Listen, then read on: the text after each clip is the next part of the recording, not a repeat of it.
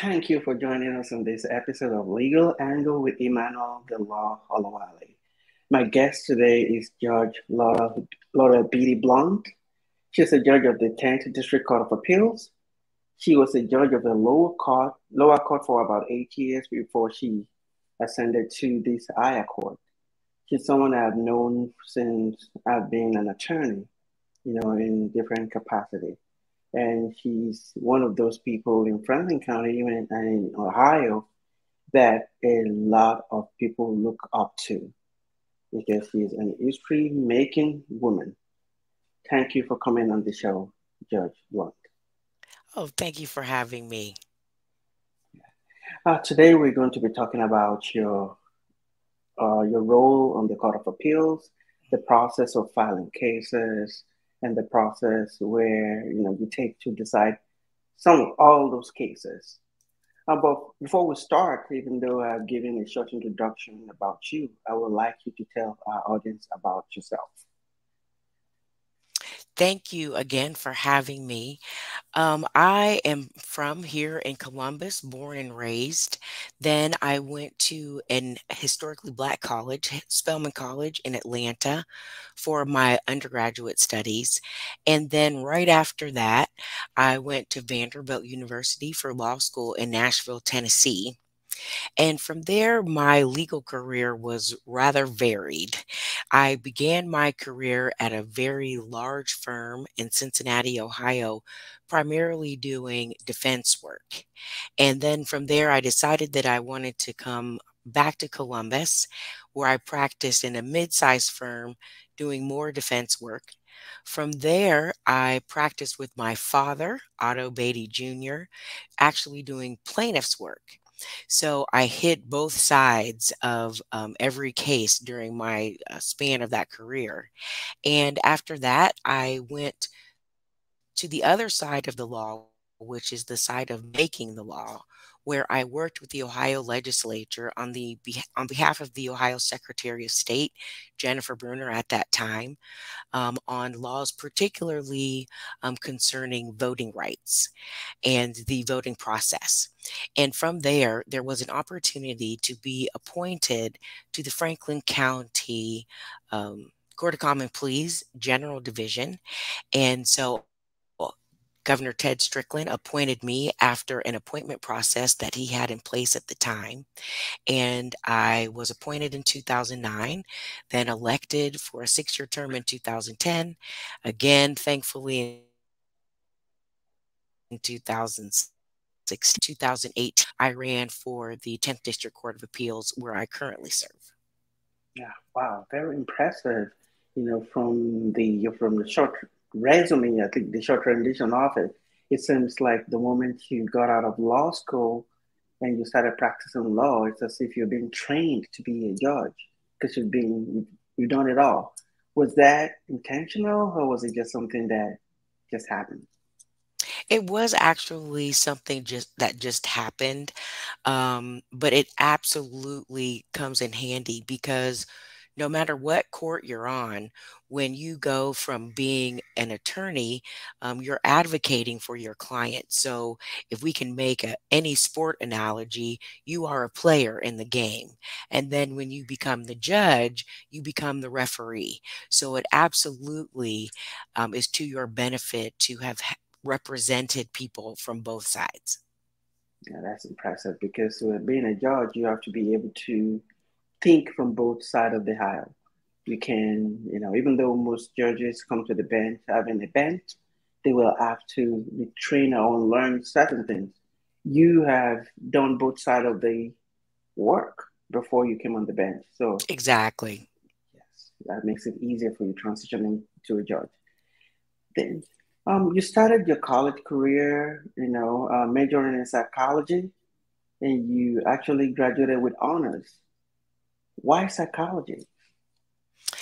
I was very interested in the topic. You can go to law school with absolutely any degree, as I'm sure you experienced. I remember I had law school classmates who were making a second career and had been doctors before, or people who were math majors. And so for undergrad, I just picked something that, quite honestly, I was interested in. Because and actually I would bet that you experienced this too, Emmanuel, is that you in law school, people think that to get through law school, you have to argue well. And that is not necessarily the case. To get through law school, you have to be able to write well. And so any major in college where you write is going to help you in law school. Oh, that's awesome. From the way you answered that question, it seems that you've always planned to become an attorney. Is that Yes, true? the law was very comfortable for me. I used to joke my dad and say that there was a Beatty tradition of child labor, because my grandfather owned a restaurant and my father grew up working in that restaurant, peeling potatoes or whatever needed to be done. And then when he became a lawyer, my brother and I would work summers in his law firm, running to the clerk's office to file things because that was before electronic filing, of course, and um, putting things in files and meeting with clients with my dad, all types of things. Okay. So you always knew you were going to become a lawyer. Did your brother also become a lawyer?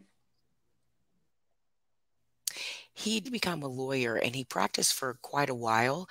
He was a partner at Baker Hostetler, which, as you know, is one of the larger firms here in town, and decided then to pursue his entrepreneurial dreams. And so he has not looked back in, oh, maybe 15 or 20 years. Wow, your dad made a great impression on the children, turning both to lawyers. Wow, what an Thank you. accomplishment. Yes. And you also attended a private historic Black women's college, Spelman, in Atlanta. What was that experience like? My Spelman experience was a fantastic one. I would encourage anyone to go there, and I would tell them that it was some of the best 4 years of my life. I think the best thing about my experience at Spelman was that it is not only a historically Black college, but it's a historically Black women's college. And so for those 4 years, you had gender and race stripped away. And so it really got down to the core of your being to show you what you've got. And so that was very beneficial for me. And after college, you moved to Nashville, Tennessee, to attend Vanderbilt Law School. Was there a reason you decided to continue your education in the South rather than return to Ohio? Well, at the time, I thought I wanted to stay in the South.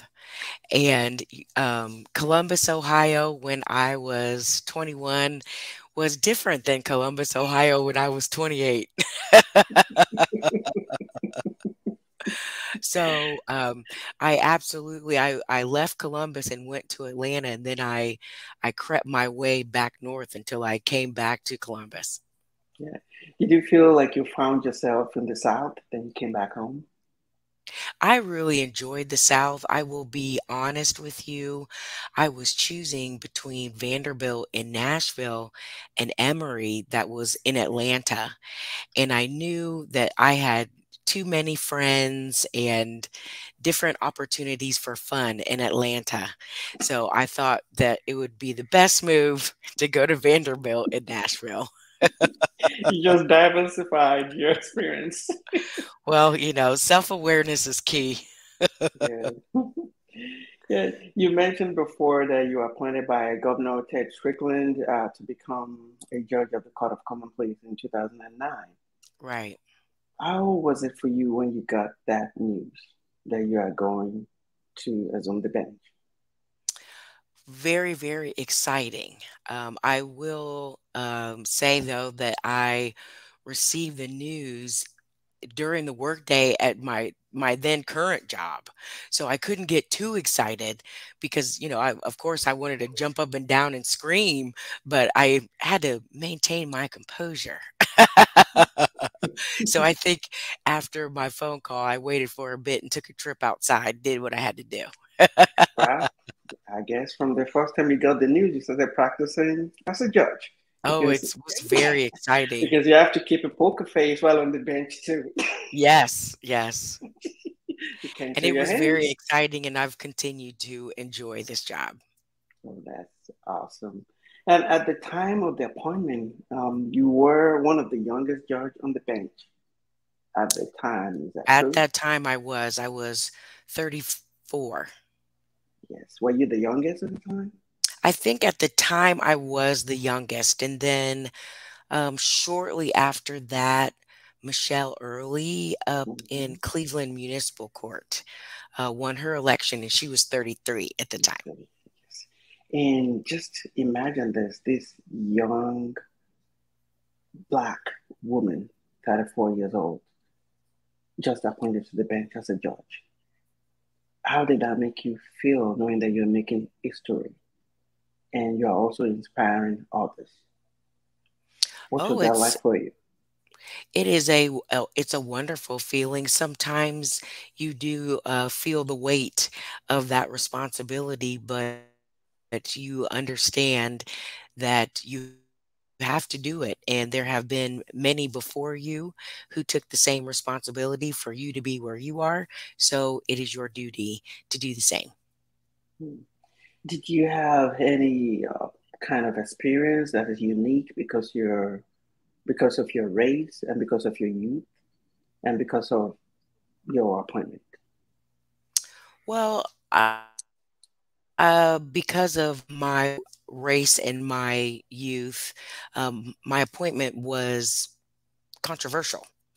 And so there were those that definitely thought I was appointed because of my race or because of my age or because of my political affiliation or because of who members of my family were.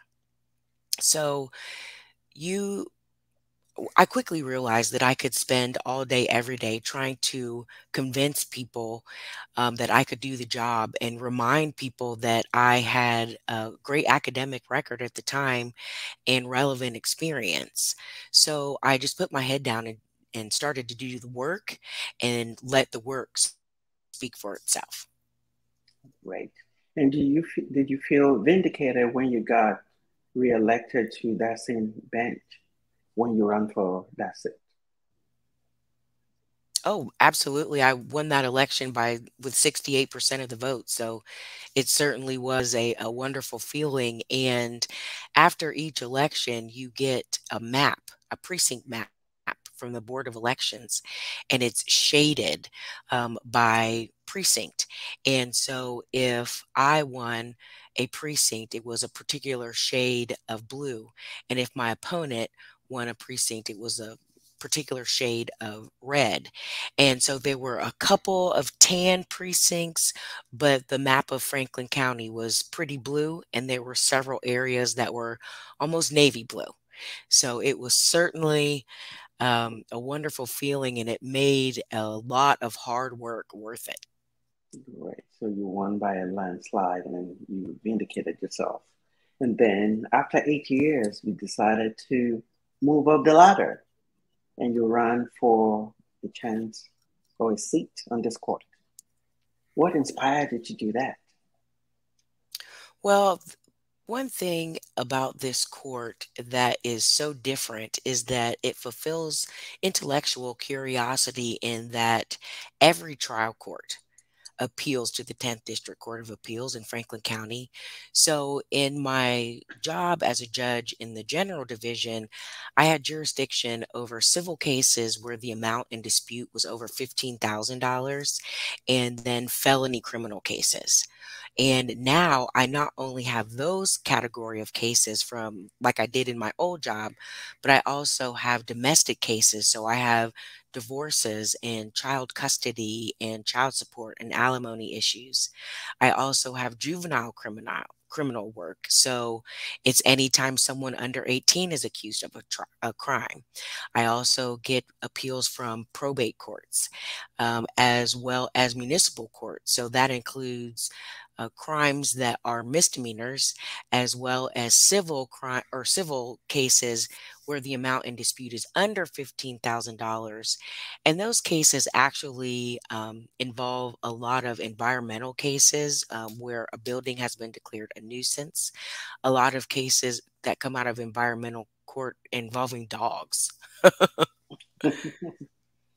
Wow.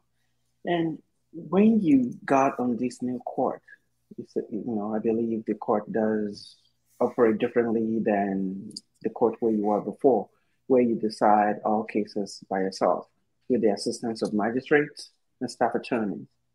With the court you are right now, you only hear appeals and you write opinions. What was Right. that transition like for you?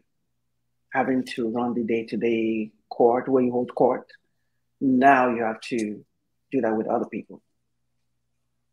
It is a lot different because before I was pretty much queen of my own fiefdom.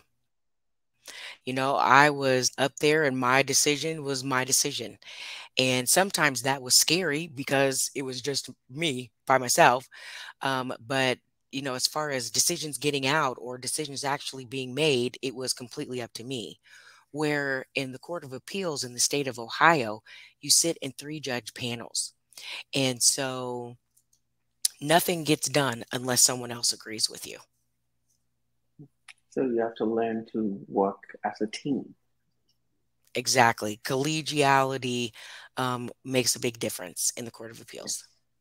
Yeah, that must have been a huge difference for you. How were you able to transition to that? Because being the sole decider for 8 years, you kind of get used to that.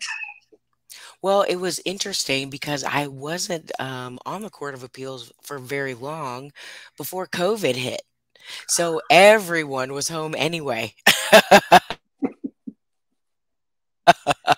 And we were actually doing our oral arguments via Zoom. So COVID So made that the kind of transition helped with the easier. transition because I was at home. Oh, great. COVID made it easier. So, and what does the 10th District Court of Appeals do for those Uh, who don't like I know? was like I was telling you before, if you look at the state of Ohio and the court system in the state of Ohio as a pyramid with three different parts. The bottom part, the base part, is what we generally call trial courts. So in Franklin County, that's municipal court, the Court of Common Pleas that has different divisions, the general division, domestic relations and juvenile, and the probate division. And so if you don't like what happens in any of those courts, you appeal and you have a certain amount of time to do so to the 10th District Court of Appeals where I sit. And we have to do something with your case, whether we say that the lower court, the trial court got it right, whether we send it back to them and tell them they got it wrong. Um, Lots of different options. We have to do something with the case. Now, when you go up to the tip top of the pyramid in our system, that's the Ohio Supreme Court. And what makes the 10th District so important is that the Ohio Supreme Court gets to choose the cases that they hear, and they only hear less than 10%. I think several years ago, they only heard about 5% of the cases from Franklin County that they were requested to hear. And so, what that means is that whatever decision was made in the 10th District Court of Appeals stands. So that means that, So, go ahead. that And so that means that our court is actually a very important one. And there are three main parts of the job that each judge on the 10th District Court of Appeals does. The first is preparing for oral arguments. And as you know, in oral arguments in the Court of Appeals, each side only gets 15 minutes. So the first part of our job is preparing for and presiding over oral arguments. And then the second part of it is researching and writing our own opinions that we're assigned to author. And then the third part of the job is reviewing other people's opinions to decide if we are going to join in that opinion or if we are going to disagree or dissent from the opinion. Okay.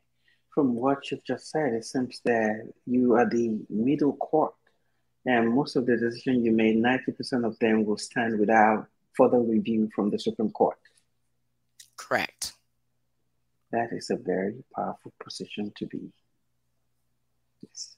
So, how does the court decide a case? What is the process? Each judge has a different method of preparing for oral arguments. And even if you decide not to have an oral argument, your case is still going to be set for us to discuss your case on a particular week. And so what happens is that we prepare for our oral arguments. We read all of the briefs filed in the cases. We do our own research. And then after that, we go to those oral arguments. And during the oral arguments, 15 minutes. Sometimes a lawyer gets up there and is allowed to make their case for 15 minutes. Other times, which is probably more often than not, your 15 minutes is filled with answering questions of the judges, which is actually something that you want to do because we've read all of the briefs, we know your arguments. And so your oral argument is really your opportunity to see what's on the judge's minds and to answer any questions that maybe weren't addressed in your brief. So oral arguments, I think, are really a good idea, even if you get up there and just say, I made my argument in my brief, but I'm just here to answer questions. A lot of times judges really appreciate that. And so after oral arguments are conducted, we go back in a conference room and we talk about the case. Sometimes the discussion is 5 minutes, and sometimes the discussion is a lot longer than 5 minutes. It just depends on the case and where people are, whether there has to be convincing. Um, Most times we leave our conferences with a general idea of where the panel is going to go on each case, but not every time. Sometimes we say, hey, we have to do more research, and we reconference or email each other and come to a decision that way. How many judges are on the court? 8 on the Eight. 10th district. And Okay. there are 12 districts, and each district has a different number of judges. Okay.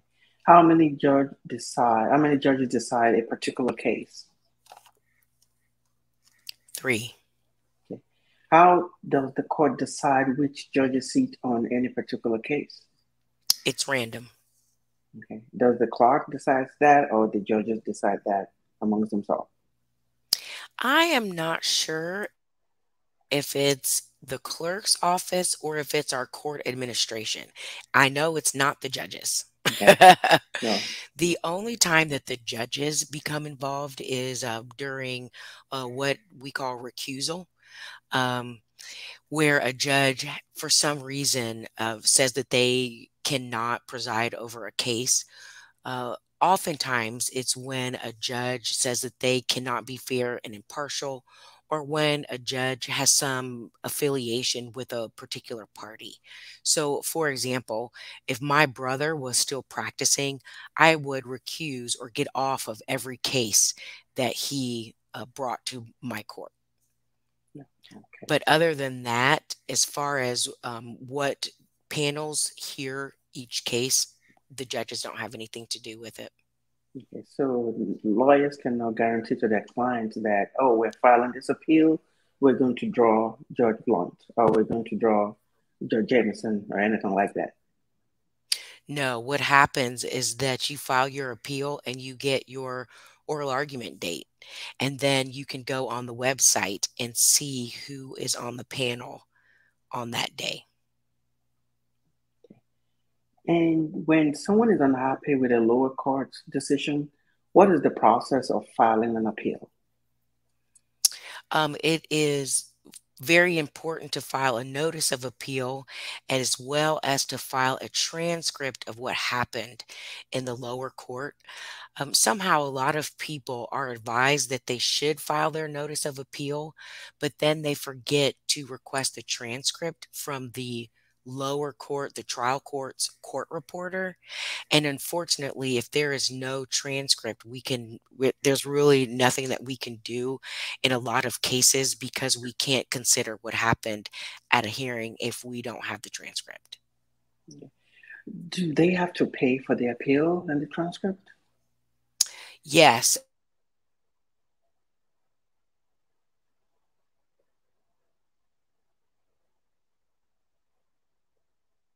unless they, sorry about that. Yeah, well, first for a minute, let me repeat the question. Do they have to pay for the transcript? Yes, unless there is evidence that they are indigent, meaning that they cannot afford it. How will they be able to prove that they're indigent? Do they have to fill out a form or do they have to produce their taxes? No, they have to fill out a form and they have to, it's an affidavit where you have to swear that the information that you are providing is correct. You already answered the question why the court holds oral arguments. Because some people will argue that since they've submitted a transcript, they've written a strong brief, why do they have to come before the court to argue it? To answer the judge's questions. That is why it is always, well, I won't say go so far as to say always, but it is oftentimes a good idea. Like I said, and some people just when it's their turn to argue, they say, I rest on my brief. I think I explained my arguments in my brief, but I'm here to answer any questions that you might have. And a lot of times the judges do have questions. Yeah. Have you ever had a situation where a litigant has, they submitted a very strong brief, but when it was time for them to make their oral argument, maybe they're either faltering or couldn't really answer the question because of anxiety? I think sometimes that does happen, and most often it happens because someone is not paying attention to the question that's being asked, or they are telling the judges what they want the judges to know rather than answering the question. Will that affect decision making? It just leaves questions unanswered that would otherwise possibly help us make a decision. And a lot of criminal defendants have complaints that once they get convicted, it is very difficult to have the Court of Appeals reverse that decision. Is there a reason why it's harder to get a reversal on the higher court? Well, here you have to consider that the Court of Appeals is really what's called a court of error. So we are looking if something went wrong in the trial court. And a lot of times we are looking at it under what's called an abuse of discretion, which means basically that the trial court really got it wrong and made an arbitrary or pretty bad decision. And that's a pretty high standard to meet. And so that in oftentimes also we are not the fact finder, so we have to really give a lot of deference. We have to pay a lot of attention to either what the trial court judge or even what a jury decided was the facts in the case. And when the litigant or the person filing the appeal submits the brief to the court and requests a transcript, Does the court review the transcript? Every judge on the panel, do they have to review the transcript, or do they have maybe the clerk review the transcript and point out some salient facts to the judges? It depends on the judge. Every judge does it differently, um, because they use their clerks differently. But I would say, particularly when a judge is assigned to author a case, they have definitely read the transcript. But I would also say that most judges read the transcript, or at least relevant parts of the transcript, before oral argument, because Okay, oftentimes it's a part of the argument, and particularly, and you know this, Emmanuel, personal injury cases, or in criminal cases where, for example, there's an issue about like a search. Those are instances that might come down to just a very, very small fact. It might come down to somebody testifying at a hearing, did they say and, or did they say or? And that is when the transcript is imperative, because it allows us to go back and see exactly what someone said, or even exactly what question was asked of that person. thank you. Litigants allowed to call new witnesses on appeal? No, we don't. If you did not raise it in the trial court, you cannot raise it in the Court of Appeals. Are they allowed to submit new evidence? No. How long does it take from filing the notice of appeal to filing the brief, oral argument until a decision is made? Well, it varies, depending on, for example, the transcript and whether you want oral argument. So, also what type of case it is. But I think, and it also depends on the judges, because some judges are faster than others. And some cases, you know, as you've seen, the issue is pretty open and shut. So that's a decision that's going to come out a lot faster, than one that is nowhere near open and shut, where you can, look at getting a decision even as long as a year. Okay. And let's assume that the appellant waive oral argument and the appellee, which is the person defending it, says they want oral argument. Will the court still hold oral argument for one party? Yes. And then just that one party will get 15 minutes to make their argument. And after the oral argument, does the court tell them when to expect the decision, or is just left open until the court decides to write its opinion? Oh no. Oh no, Emmanuel. We don't tie ourselves to a timeline. What? No, we say thank you for your argument. Okay. So, how does the panel decide who writes the majority opinion? It is randomly assigned, and then sometimes when we go back and talk about the case, it is apparent that the two judges who weren't assigned to write the opinion are the two that agree. And in that instance, the person that is the most senior of those two is assigned to write the opinion. Okay.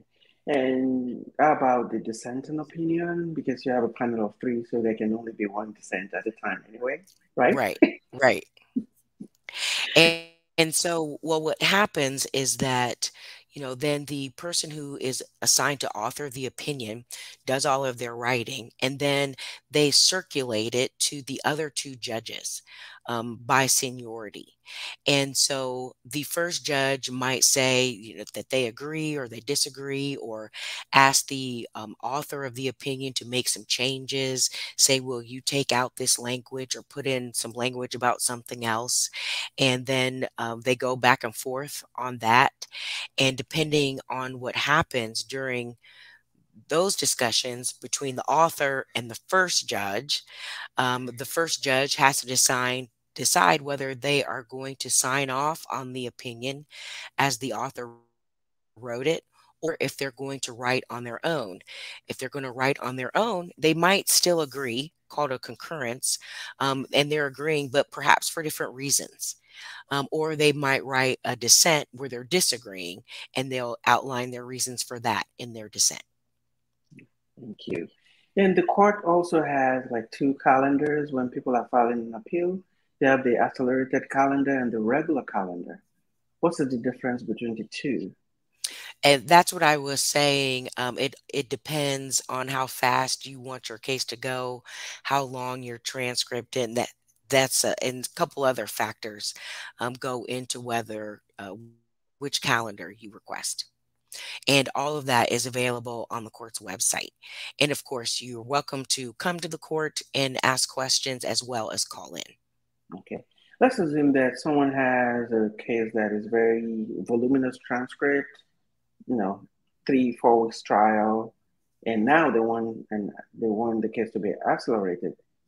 Is the court going to push them to the regular calendar, saying that the case is very complex?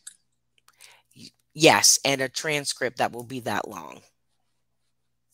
And also, as you know, Emmanuel, particularly if that's a civil case that is that complex, there is a lot that actually goes on before the trial. And so, even the issue that we might be hearing might be one that is about something that happens before the trial even takes place. But there could still be lots of depositions or interviews of witnesses that have to be reviewed. So there's no way that's getting on the Oh, accelerated thank you. calendar. Yeah. Yeah, let me get a little personal here. You recently lost your father, and your father was a giant, a pillar in the community. You know, he was a giant among giants. He lived a life of service and commitment to uplifting others, his race and his community. He built a legacy with his name. And, growing up, my father used to tell me that there's no better name. No, no, there's nothing like a good name. So how are you coping losing this man that left a name that is as good as Diamond? It is, I think it's difficult for anyone to lose their father. For me, it was unique in that it was a very, very public because he had impacted so many people's lives. So I had to get used to that and make a couple adjustments. For example, I know I have children, and I know that people don't always appreciate children's personal space. And while they might know me and feel that they know my children because they know me, I wasn't comfortable with a lot of people hugging or even, trying to kiss in certain instances my children. So, we came to the funeral right before it started and we left right after it was over, for reasons like that.